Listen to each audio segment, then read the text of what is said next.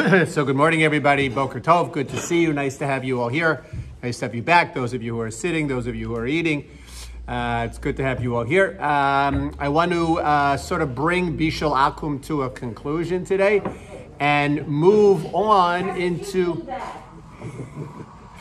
and move on. I know all the time I'm going to do Bishul Akum. Now when I come in next week, what am I going to say? I don't know. All right, listen, Baruch Hashem, Raz, it's good to sometimes not know, you know? It's, we don't want to make life too... Sometimes it's better not to know. We don't want to make life too predictable. So I want to finish Bishul Akum and then move on to another area of something similar to Bishul Akum, which we'll talk about. We're going to be learning about Pas Akum, which is bread baked by a non-Jew, and we'll ultimately be learning also about Chalav Akum, right? Milk.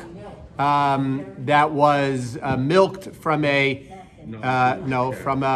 animal not under where the milk was milked by a non-Jew or not under the supervision of a Jew.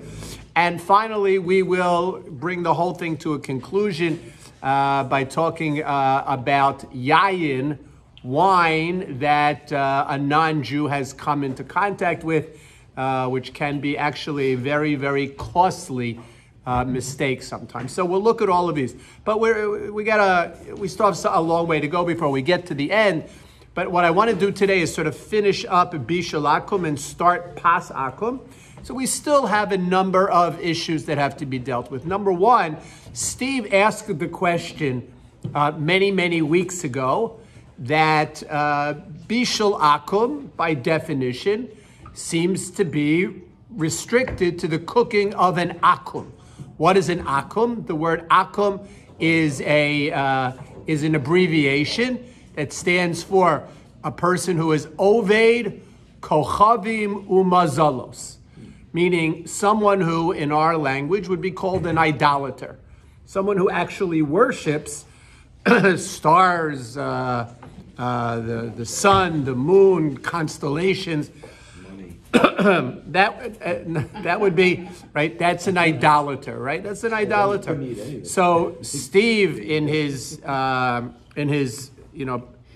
usual fashion, to be precise, wanted to understand: does it apply only to an idolater, or does it apply today to anyone who's not Jewish, even if that person is not an idolater?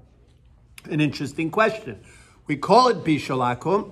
Is it only Akum? Now, at one point, I would say, our exposure, our interaction with idolaters is really few and far between. However, in society today, that's actually not true. It might have been true 10 years ago. It might have been true 20 years ago. It's less true today than it was then. There are many more people with whom we interact, particularly in certain fields, that individuals who populate those fields come from countries and still adopt practices of countries that actually worship idols, in many cases animals. And that is, open and shut avodah zarah. So clearly it would apply to such individuals, but would it apply even beyond that? Does it apply to the average non-Jew who doesn't worship idols? Does it apply to the average non-Jew who maybe is a religious Christian, maybe not? Does it apply to a Muslim? Right? Does it apply to a Muslim? A Hindu is clearly within the category of avodah zarah. Right? We don't have to ask any questions about a Hindu, because if a person is a religious Hindu, so that's avodah zarah, right? Now, again, you might be referring to Hindus who are not observant Hindus. I don't know, right?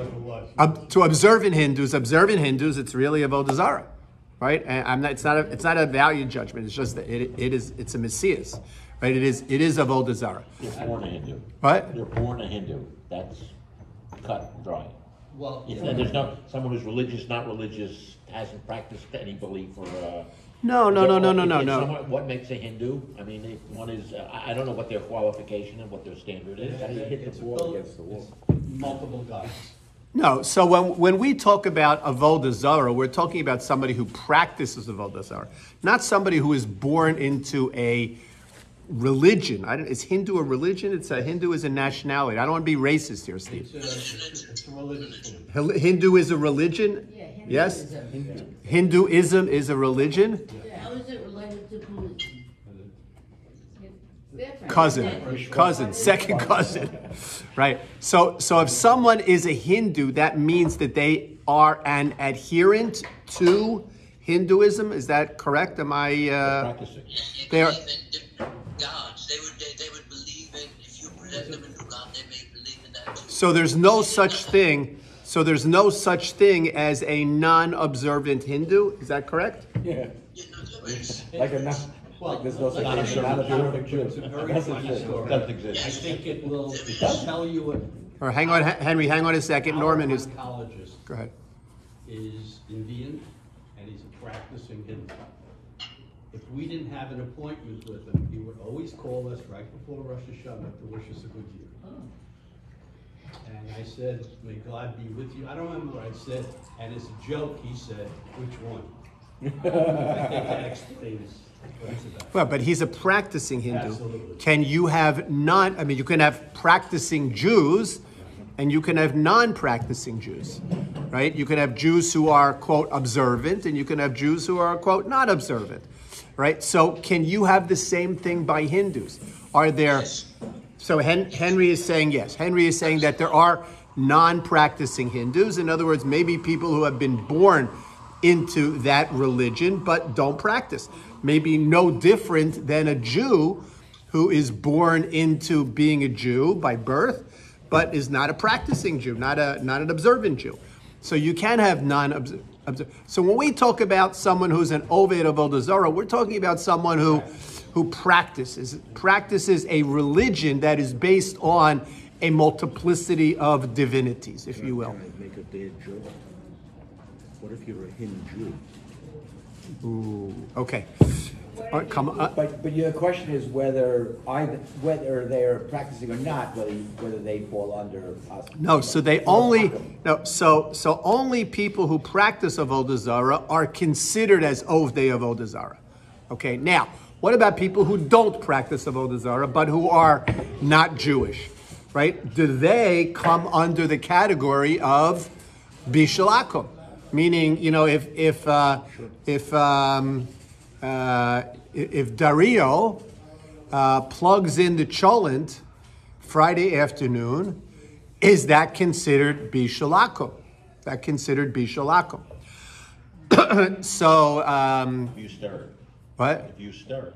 Forget I'm not stirring, I'm not doing anything. I'm just asking if he plugs it in, he stirs it, he takes care of everything. He's not an Oved Avodah Zarah, but is it considered Bishul Akum? So the answer to this is yes, it is considered Bishul Akum. Why? Because remember, what was the reason for the institution of the prohibition of Bishul Akum? To avoid intermarriage, mishum chasnus, right? To avoid intermarriage. What does that mean? That means that anyone with whom intermarriage would be forbidden would be within the category of bishul akum. So I'm not allowed to marry this non-practicing Hindu. I'm not allowed to marry this non-practicing Muslim, right? That's intermarriage. Whether he's a Muslims by definition are not in the category of Oved Avodah Zarah. Hindus practicing might be, but it doesn't really matter because I can't marry, not allowed to marry anyone who's not Jewish. So anyone who's not Jewish is therefore within this prohibition of Bishul Akum. Okay, so clarification number one that we needed to know. And this will apply, by the way, not just to Bishul Akum, but to any of the rabbinic prohibitions that were instituted to avoid, to minimize social interaction. It will all fall under the same category of a non-Jew, not simply someone who's an Oved of Avodah Zarah. What?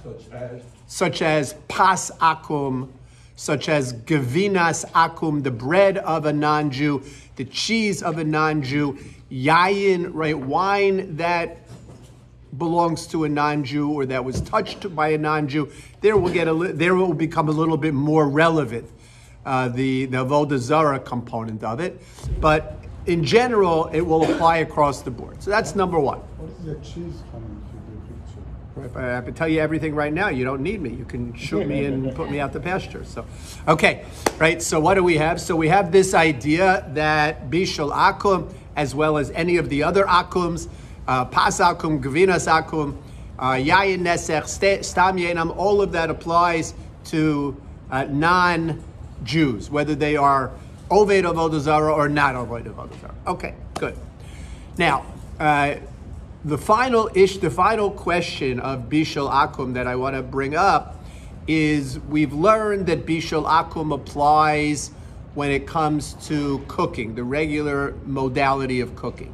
And if you remember last week, we also learned about the difference between the Sephardim and the Ashkenazim as to how much of the cooking process the Jew needs to be involved with, and whether or not an Ashkenazi could rely on, whether or not a Sephardi could rely on an Ashkenazi heter, an Ashkenazi hashkacha that's based on the Ashkenazi definition of bishul akum. Okay, good. And we talked about there's a stringency and leniency. Okay, Does Richard. ownership apply here? Ownership of what? Well, let's say you want to buy kosher wine from a We're not store. talking about wine. Kosher anything that's owned by a non. We don't care who owns it. We don't care who owns it. In other words, somebody who's not Jewish owns a supermarket. whatever. You can buy from it, right? It's not as long as the food is kosher, as long as the food is certified kosher. Okay. Now, here's the final piece, and that is if I want to cook by microwave, is that considered cooking? Right? Is microwave considered cooking? So, at first glance, what would you say? Yes. Yes, right? Microwave is considered cooking. Why? Because, right, we cook, right, by microwave. People cook by microwave. Now, the truth is, most people don't cook by microwave. Most people reheat food that was cooked using the microwave. Relatively few people cook by microwave. Why?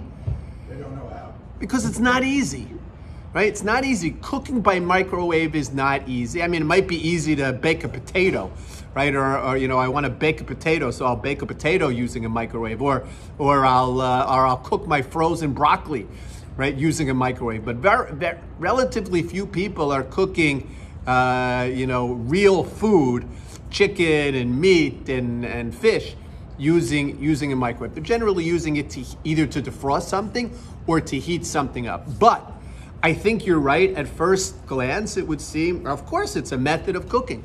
Why am I even raising this question? Why am I even raising the question about a microwave? Because if you remember, we learned that there are different modalities of cooking. Some modalities of cooking to which the laws of bishul akum apply, and some modalities of cooking to which the laws of bishul akum do not apply. So, for instance, when we talk about bishul akum, we've been talking, what is the traditional bishul? What does the word bishul mean? It means to cook, but how? It means to cook through a liquid that has been heated by a fire. That's what bishul is, right? To cook by a liquid that has been heated by a fire. That's bishul. It's actually to cook with a hot liquid. Now, what about so that's clear. If I have a gas stove or a propane stove, okay, so I have an actual fire. What if I have an electric stove? What if I have an electric stove and I'm cooking on the electric stove? That's still bishul. Why? Because it's still the electrical element is doing what? Is heating up the liquid in which you are cooking your meatballs, your whatever you're cooking in there. Raz. Your kosher wine has to be mevushal, right? Doesn't have to be. Doesn't have to be. Doesn't have to be. Doesn't have to In be. order for it to be kosher, it has to be. No. It doesn't have to be. Kosher wine and mevushal wine are often the same thing, but can be different.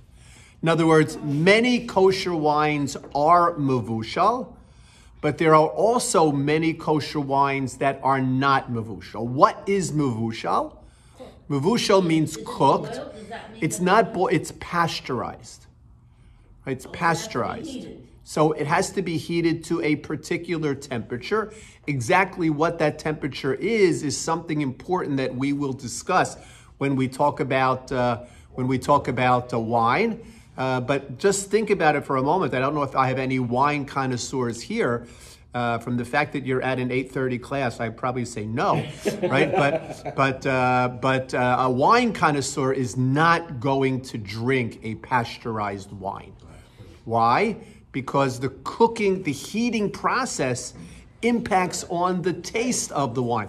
I actually met somebody. I always joke about a wine connoisseur. But I actually met somebody who was a real wine connoisseur, and he said the worst way to taste wine is in a metal Kiddush cup. He says in a metal Kiddush cup. He says actually the worst way to taste wine, right? You have to taste it out of a glass, out of a wine glass, because even the metal, makes the wine taste funny, right? I have not been blessed with such a sense of taste. What? And what is kosher wine? In other words, a Jew is taking care of the wine, the whole process. Right. It doesn't have to be mevushal. I don't want to get too involved in that discussion, right? Because then you'll be able to skip that week, right? I don't want to get too involved in that discussion, but yes, right? Yes, if you have wine which is not mevushal, it must be handled only by a Jew. Whether it needs to be a religious Jew or a not religious Jew, Jerry, we'll talk a little bit about that as we get there. All right, we'll get there. Okay? All right. Right. So what do we so clearly the traditional bishul term that we use is a hot liquid. Whether that liquid became hot through a flame underneath it, or whether that liquid became hot through through an electric element. That's bishul.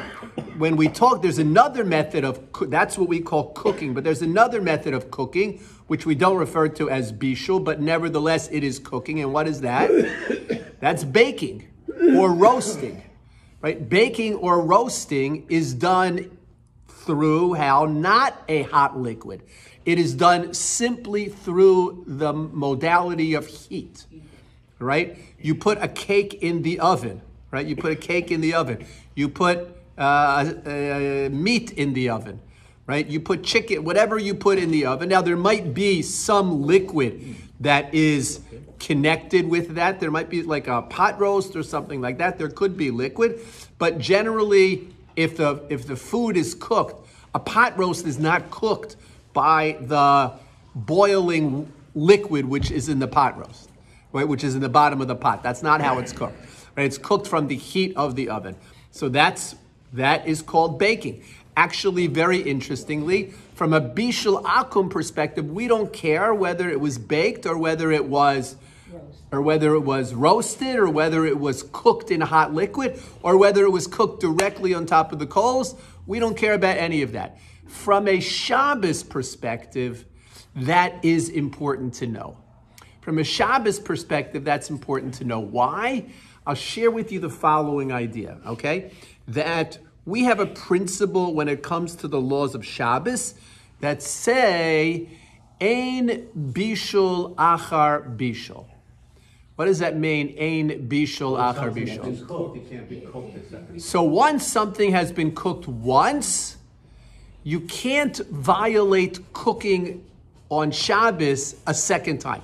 In other words, once it's been cooked, it can't be halachically cooked a second time, meaning once something has reached the stage at which it is considered cooked, So it can't be halachically recooked. It can't be halachically cooked again, okay? Now, that's interesting. It's interesting, a very important difference between Ashkenazim and Sfardim when it comes to this area. So let me give you an example of where we would apply Ein Bishul Achar Bishul. Okay? Let's say I have a piece of chicken. No, I don't want to use a piece of chicken. No, I want to use something that was cooked in a liquid. I want to use something that was cooked in a... Chicken soup. All right. Cholent is Cholent. cooked in the Meatballs. Show. is a break at synagogue. Okay. So, all right. So, I'll make it. I'm gonna. Broccoli. Broccoli's not a food. Okay. So let's. I'll try to do it a little bit of a different way. Okay. Let's say I have bread. I have a piece of bread. Okay. How is bread cooked? Baked. Bread is baked, meaning it is baked by heat, not a hot liquid. It is baked by heat. Okay. Now, I can't rebake that bread on Shabbos. Once it's baked, I can't rebake it on Shabbos. So I can take bread and I can put the bread in my warmer. I could put the bread on top of my blech, right, to warm it up, and I don't have to worry about how hot it gets. Even if I break it open and it's steaming, I don't care. Why? Because once it's been cooked, once it's been baked, it can't be baked again. Oh, okay, good. Now, what if Friday night I have my pot of soup? I have my plate of my plate of soup. I'm sitting at the table at my plate of soup, and I want to take my challah and I want to break it up into pieces, And dip it in. and I want to put it in my soup. Put it in my soup. Am I allowed to do that? Am I allowed to do that? Am I allowed to break up my challah and to put it into my soup? You just dip it in. Hey, what's the difference? Dip it in, put it in. What's the difference? You have to.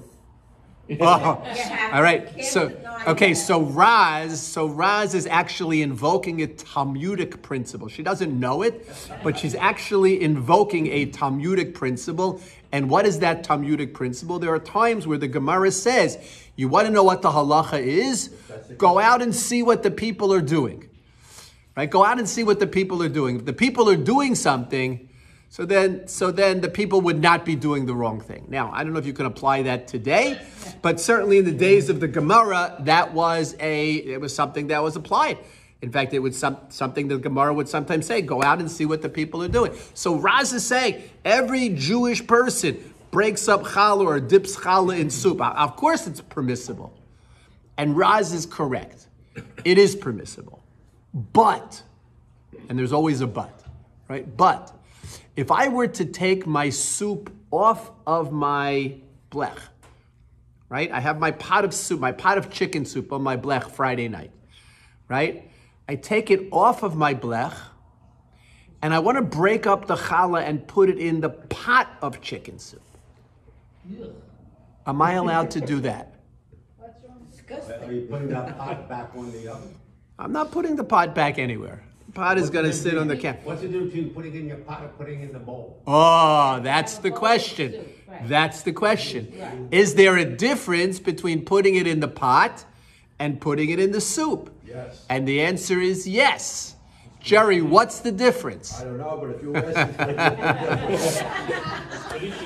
Leading the witness, right? Joan, you know the difference? No, just what? I knew that there was always a question about that. Okay, so here's the difference, all right? When it comes to Shabbos, we have gradations of cooking. The first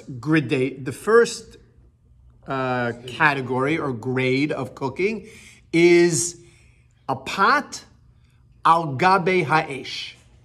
a pot which is sitting on top of a heat source. That pot is called a kli. Anybody know? Rishon. Kli Rishon. It's the mama pot, if you will, right? It's the first grade pot. It's the kli Rishon. It's the source, which is sitting on a heat source. You are not allowed, as we learned, you can't lift the lid of that pot to check in. You can't stir that pot while it's on top of the fire. You can't put spices into that pot while it's on top of the fire. All of those things are prohibited because anything that you do in a kli rishon, which is al gabe ha'esh, which is on top of the fire, is considered cooking. So you can't do that, okay? I take my pot off of the fire.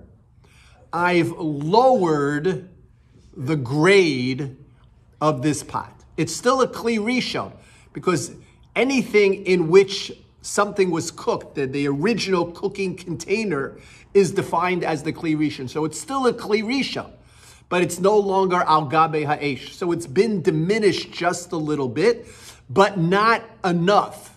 So therefore, if I would take bread and break up the bread and put the bread in the pot, even if I'm going to now ladle it out and put it into bowls, I have done something wrong.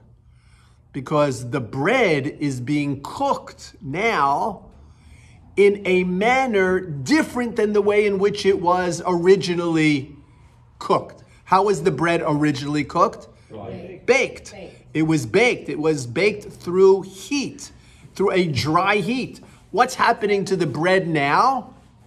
Now the bread is being heated up through a hot liquid. Something which is heated up through a hot liquid is different than something which is heated up from a dry heat.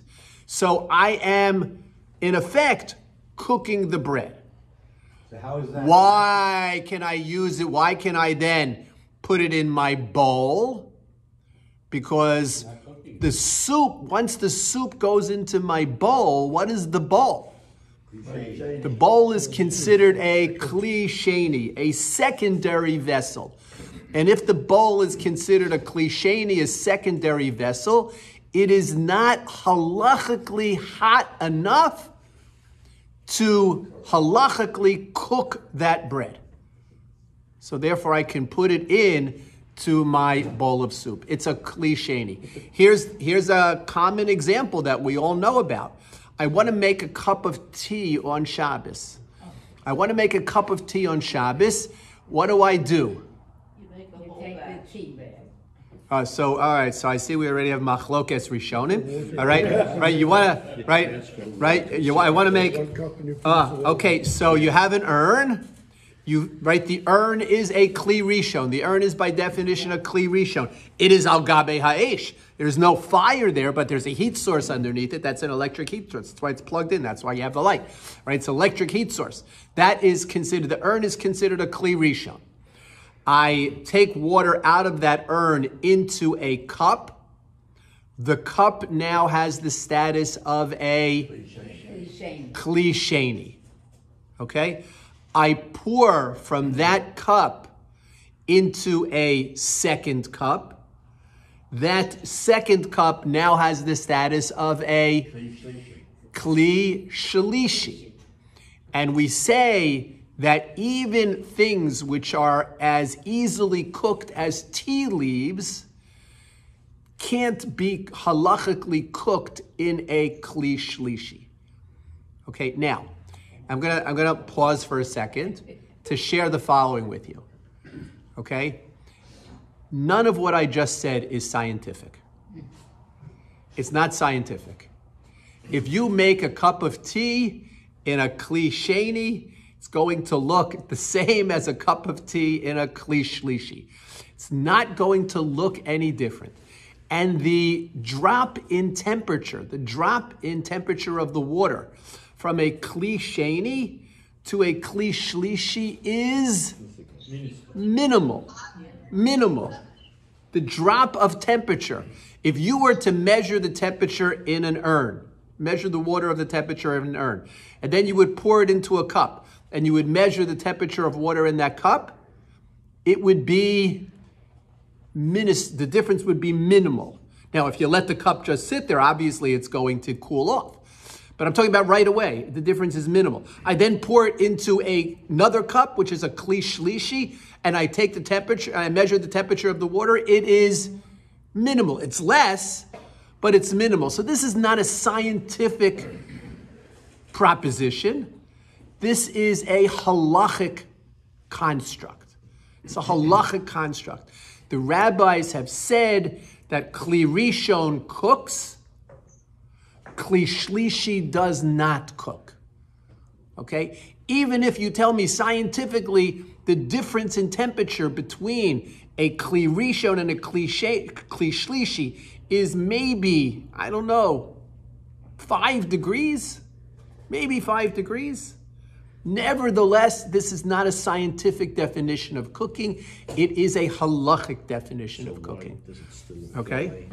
If, the knowledge we have now is different to a degree than what they did when they created the laws. Why does it still apply? It still applies because this is the halachic construct, meaning that what happens, the rabbis believe that when you pour from a kli rishon into a kli sheni, there is a dissipation of the heat. Now there is, that's for sure. Mm-hmm. There is a dissipation of the heat. The air absorbs some of the heat. The cup into which you've poured absorbs some of the heat. Now you are pouring into a kli shlishi. The air again is going to absorb some of the heat. That second cup is going to absorb some of the heat. And the rabbis say once that much heat has been absorbed from the original source, we don't consider that halachically cooking. The rabbis were defining halachically cooking by these sources, not by actual measurement of temperature. But because maybe they didn't know exactly. What I'm saying is, I know what you're saying is because we can, right? But what I'm saying to you is you're basing your definition of cooking on the temperature of the water. Rabbis did not base it on the temperature of the water. That's the difference. Steve, go ahead. What happens when you do a reverse process? I take something from the refrigerator, like an ice cube, and I put it into something that's warmer. Okay, so are you? What are you asking? You're asking me if I cooked that ice cube? All right, because what have I done? I've taken an ice cube and I've melted the ice cube in a glass of water. So have I cooked that ice cube? Right? You've heated it. I've heated it. No, you've accelerated the process. You didn't heat it away. Change the melted. temperature. It's like I'm going from Okay. Chinese. All right. So the answer is no. It's not considered bishul, right? Allowing an ice cube to melt is not considered bishul. There might be other issues with allowing an ice cube to melt, which we're not going to go into, but it's not a category of bishul, Howie. So, you said before that ain't bishul acha bishul, right? So why then, when you have some bread that has been baked, and you now drop it into a pot that has hot water in it, or soup or whatever, that is usur? Why should that be bishul acha? Because there are two methods. Ein bishul achar bishul means you can't cook something that's been cooked. That's all within one method. If something has been cooked with boiling water, it can't be recooked with boiling water.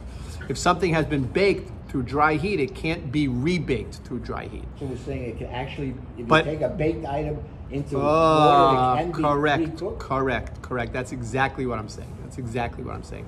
Les. Sorry, I'm not sure if we're going to have time to get back to the microwave. So I don't mind going off on a slight tangent on microwaves. Okay. Okay, I think many people, I'm generalizing now, I've got 2 ovens, dairy and meat. I don't know how many people have 2 microwaves. And what happens if you put meat in one and milk in the other? Okay, so Leslie's asking a very good question, a very interesting question, and that is, many people today have 2 ovens. I will tell you, I grew up with 1 oven. My house, we always had one oven. I got married, I only had one oven. Right? One oven. I didn't know two ovens. I came to Great Neck at two ovens, right? But until I came to Great Neck, I only had one oven, right? One oven. You know, we say most people today have two ovens. You have to define where you're talking about most people, right? Right? You know, there are people who have two ovens, but many people have one oven. So I have one oven, okay. One microwave. So what do? How do I cook milchiks and fleishiks using one oven? How do I cook milchiks and fleishiks using one microwave? What about if I only have one dishwasher? Chas v'shalom. I only have one dishwasher, right? So can I cook milchiks, can I clean milchiks and fleishiks in my dishwasher? So these are great questions. Obviously, will take us a little bit far afield to do that. I will tell you what I do, and that is that I have one microwave. There are people who have milchik microwaves and fleishik microwaves. I'm not saying you shouldn't, but I happen to have one microwave, and I use that microwave both for milchiks and fleishiks, not at the same time, right? I use that microwave for milchiks and for fleishiks, and both are covered. In other words, whenever I cook fleishiks in the microwave, it is covered. And whenever I cook milchiks in the microwave, it is covered. I never, ever cook something in the microwave that is not covered. Jerry. Why, I lost something along the line.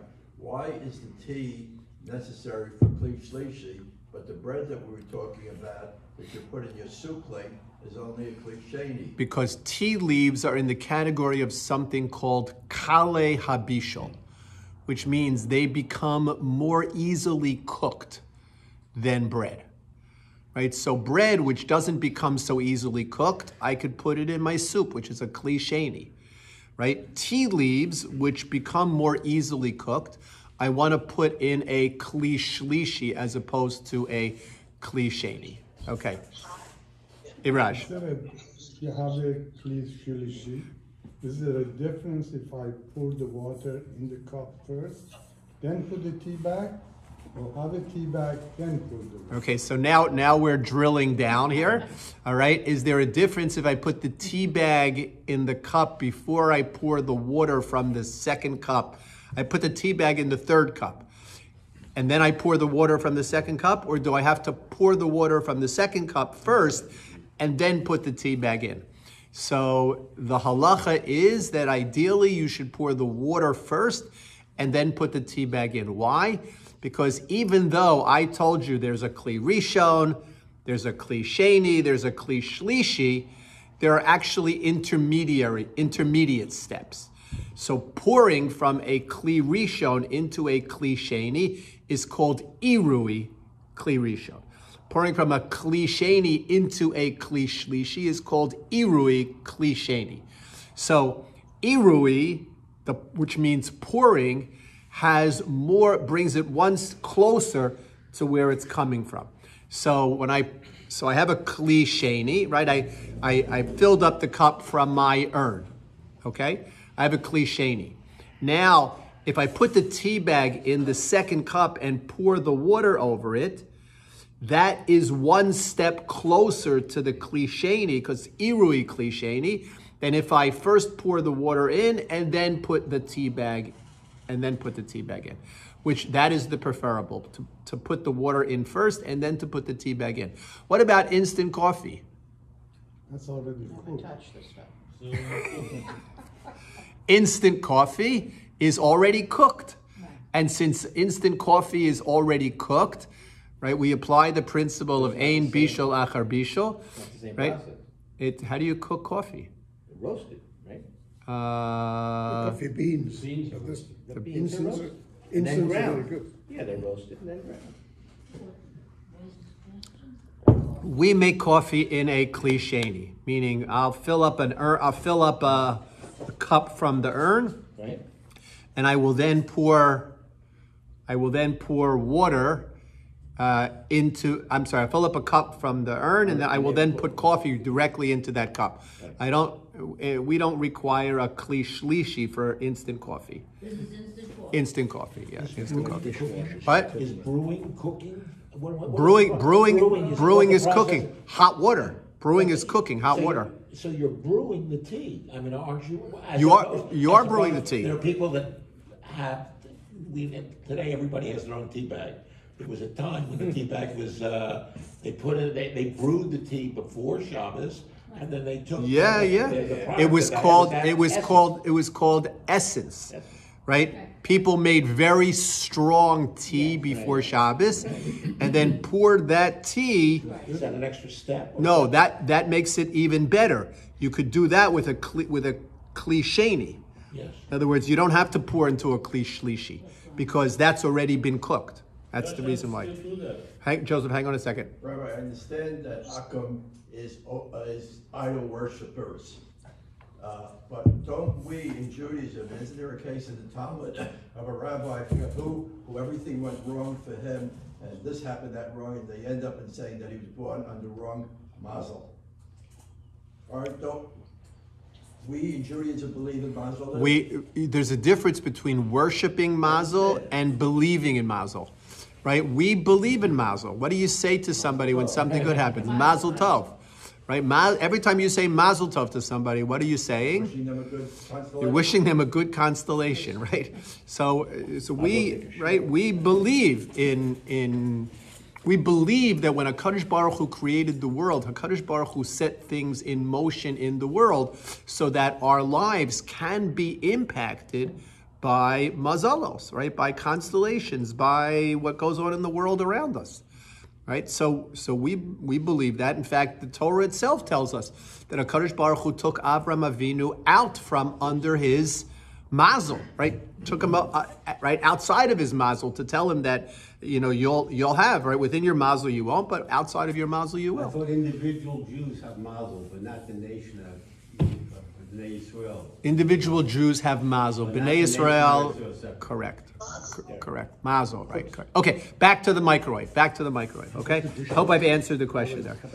Dishwasher, most people do not use a dishwasher for milchiks and separately for milchiks and fleishiks. And the reason for that, although in Eretz Yisrael it's more common, by the way, fascinating sociological differences between kashrus in Israel and kashrus outside of Israel.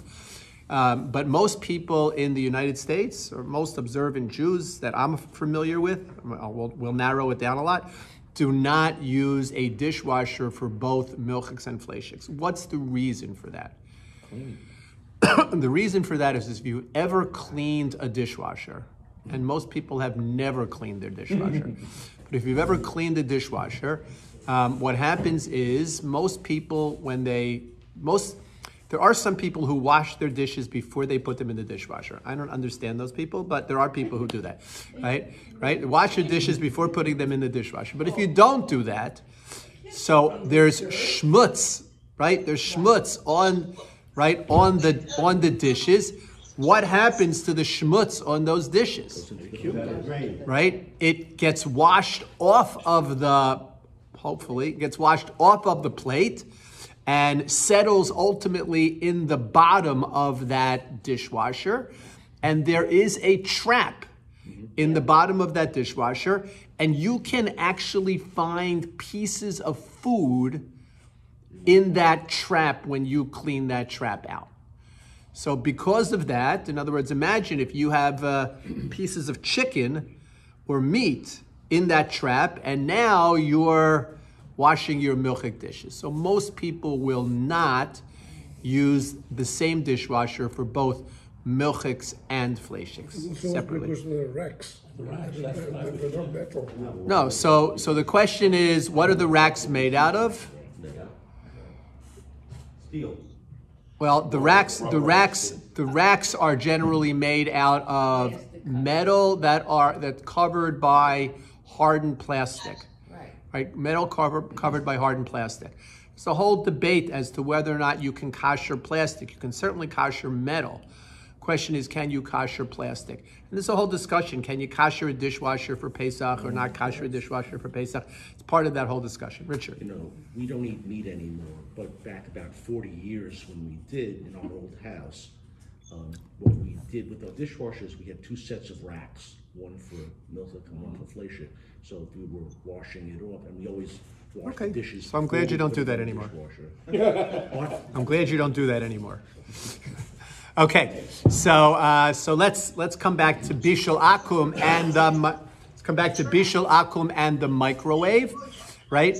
Right. It is not cooking in the classical sense, right? There's no hot liquid, right? That is cooking, and in fact, not only is there no hot liquid, but there's no dry heat either, right? Theoretically, if you put your, you run your microwave for 5 minutes and then you stop it and you touch the walls of the microwave, they will not be hot. The walls of the microwave will not be hot. All right, so how does food cook in a microwave? What cooks the food in a microwave? The radiation causes the moisture inside the food to vibrate. Thank you, good. And what does that do? How it cooks. Right, correct. The radiation from the microwave cooks the food from the inside out. The food is literally cooked from the inside out. It's not the normal method of cooking. So since it's not a normal method of cooking, there is a whole debate as to whether or not Bishul Akum applies to a microwave.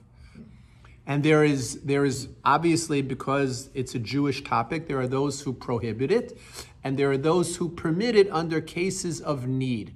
And this is actually a very important heter, because more often than not, if a person, let's say a person is elderly and they have an aide, and the aide is preparing their meals for them, most of the time the aide will be using the microwave, right? And since if there is a leniency, if we can be lenient under these circumstances and allow the aide to use the microwave, we can save many people from having to worry about the prohibition of Bishul Akum. It's one of the, you'd be surprised how many people call, right? I need to get an aide for my mother, but but she's going to be reheating the food, or she's going to be cooking the food in the microwave, right? Is that a problem or not? So there is a leniency.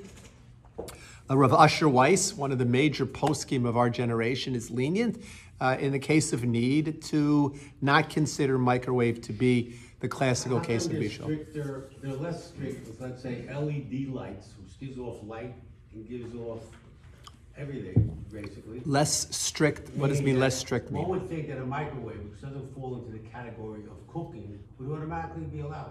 Like, well, I can cook something outside on Shabbos on the sidewalk. It falls. It's not considered cooking. Right. Well, so are you talking about, when we talk about cooking, you have to talk about what are you talking cooking from a Shabbos perspective? What are you talking about? Shabbos. If it's 120 degrees outside and I want to warm up something outside, I can put it outside. Right. If it's 120 degrees outside, the pavement is 120 degrees outside. If I crack an egg on the pavement, I will cook that egg. All right. Have I violated Bishul? Have I violated Bishul? And not on a D'oraisa level, only on a rabbinic level, yes. On a rabbinic level, yes, but not on a biblical level. On a rabbinic level, yes. Okay, but that's because the rabbis did not define cooking. They defined cooking by a heat source other than the sun. Right? In other words, a flame, an electric current, something like that. A microwave is other than a flame. No, but right, so that's correct. But when you turn on a microwave, you are using electricity. So you can't do it on Shabbos, right? It's not, you don't even get to the question of Bishul because you're using electricity, right? So the only place where it would be an issue, where it could be a question, a leniency, would be in this case of Bishul Akum, which is what we're talking about, where you might have that leniency as a result of it. Okay. What if you had it on a timer, let's say, for argument's sake? Let's say you had an electric stovetop, whatever. You put your egg so we've discussed whether or not cooking by a timer is permissible. You don't have to go so far as to cook the egg that way. Let's say you want to brew coffee. You brew coffee with a timer. You set your timer to brew your fresh coffee. Is that permissible on Shabbos or not permissible? There's a machlokas. You have to have a rabbi, and you have to ask the rabbi, how do you paskin? Is it permissible? Rav Moshe did not allow cooking by a timer. But that was Rav Moshe's position. You're not allowed to cook by a timer. What about you? Right? So I also tell people they should not brew fresh coffee on Shabbos. I also tell people that, right? That they should not brew fresh coffee on Shabbos. There are other rabbis in our community who feel differently, right? I'm a little bit stringent when it comes to that, but okay. A couple of other issues. Steve has mentioned multiple times the light bulb issue. All right, what's the light bulb issue? So the light bulb issue is something, I have a factory, and the factory's in Thailand, and I can't, it's too expensive to station a Jew in Thailand, the Mashgiach Tamidi, who is going to turn the oven on all the time. So what do? So I put an incandescent bulb in my oven that's going to give off a little bit of heat. And the mashgiach, when he's there for his once-a-year visit, turns on that light bulb, and that light bulb will burn the entire year. Does that obviate the problem of bishul akum or not? So there are those kashrus agencies that do rely on such a heter. Right? There are kashrus agencies that will rely on that heter of the light bulb, that's saying essentially that the light bulb which produces a little bit of heat, a minimal amount of heat, is no different than taking a wood chip and throwing it into the fire. The OU does not rely on that heter, and other kashrus agencies do not rely on that heter. And the reason why they don't rely, there are two reasons why they don't rely on it. Reason number one is because when the Gemara talks about a Jew taking a wood chip and throwing it onto the fire, the Jew is contributing to the fire that cooks. The light bulb is a separate heat source from the fire that cooks. And since the light bulb is a separate heat source from the fire that cooks, the OU and other kashrus agencies don't rely on it. Interestingly, there might be a second reason as well. And what is that? And that is that electric companies often redirect power from one generator to another generator as a matter of course to balance the load. So if the electricity which is supplying this light bulb comes from generator A, and the electric company redirects it so that the electricity is now coming from generator B, that might be considered as if the light bulb was shut off and turned back on. And also, wherever you go, somewhere in a year, electricity is going to go off. Power will be lost. Yeah. Okay, so you have that issue also. And now So the LED bulb right, so a light bulb in the oven is relied on by some, but not relied on by most. There is a very interesting solution to this issue, and what is that? And that is, it is possible now through technology to turn on ovens remotely. Now, some of you might have that ability to do with your own ovens. I can do it with my oven at home. Not that I ever do it, but I could. My oven at home does have the ability to be turned on remotely, meaning I could use my phone and I can turn on my oven. Now, obviously, there are certain safeguards built into that, but a kashrus agency could and does rely on an oven being turned on remotely. Now, in order to do that, you would need to have some way of verifying that the oven is off before you go through the process of remotely turning it on, right? Just to ensure that it. But this is how people deal with, with issues of cooking, primarily when it comes to fish that is steamed in remote locations around the world. How kashrus agencies deal with these particular instances. So if you have a generator, let's say you have a power outage on Shabbos, your generator kicks on. Would that be, What's the problem? I don't know, I'm asking you. Okay, so we do have the following. We do have a very interesting question. Richard raises the question, let's say that I have a generator in my house, and on Shabbos my power goes out, and what happens? My power goes out and my generator kicks on, right? So what happens to food that I have on the blech?